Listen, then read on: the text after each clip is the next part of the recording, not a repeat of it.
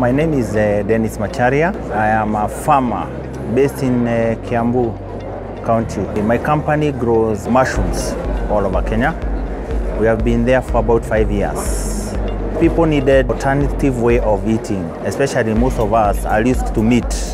The Agri-Africa event has helped me to get new farmers. So right now, we are really encouraged by our traffic at the booth.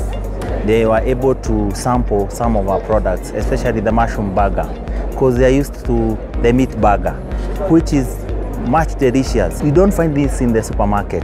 I think the supermarkets should start selling this for their clients. And hopefully next year, we shall have more mushroom farmers from all over Kenya.